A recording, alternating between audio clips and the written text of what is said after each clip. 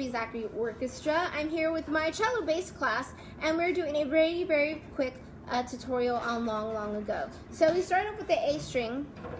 Here we are, A string, D, D, E, F sharp, G, A, B, A, F sharp. That's a half note. So then you're going to go back to the A. A, G, F sharp, E.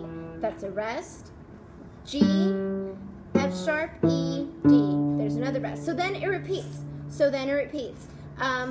After that, you have the part that goes A, G, G, F sharp, E. So you're going to go A, G, G, F sharp, E. Move your elbow to get to the low A on the G.